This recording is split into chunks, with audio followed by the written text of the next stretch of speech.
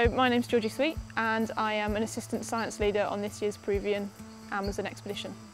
The science this year has been really varied, so we're so lucky that the leadership team in general has a wide variety of skills, which has meant we've been quite diverse in the science projects that we've chosen.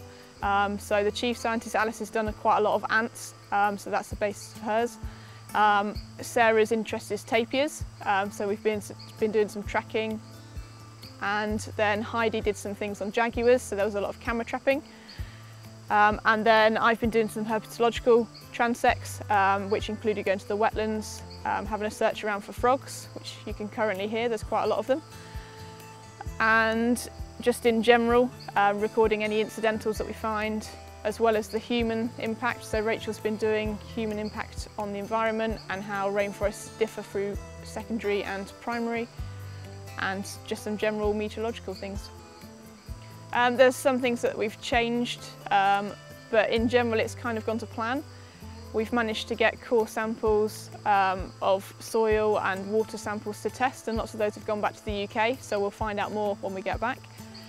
As for the rest of it, apart from the heavy rain which has disrupted some of the ant colonies, Alice has done, I think, nearly 12, possibly more now, ant colonies that she's managed to map. And we've done some vegetation mapping as well, which wasn't necessarily planned. That was a bonus. We've not found as many frogs as we'd liked, but there's still plenty on record. So yeah, in general it's been really good. Does secondary forests actually have as much wildlife in it as a general idea that we were looking into? So hopefully we've got some good results from some of it. Lots of the tests that the Machu Picchu fire did with regards to the soil had no correlation, but there were some positive correlations, so it'll be interesting to see what the final report has to say.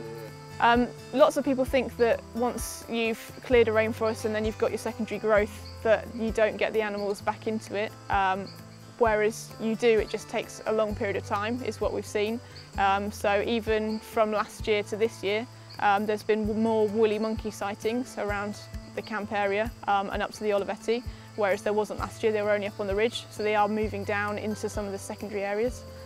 And hopefully that will continue as well, so that you end up with more species in the future. It just takes a little bit more time. Well, hopefully it holds that little bit of hope, because lots of people's argument is, well, we've cleared it and it grows back, so it doesn't really matter, whereas actually it obviously does matter.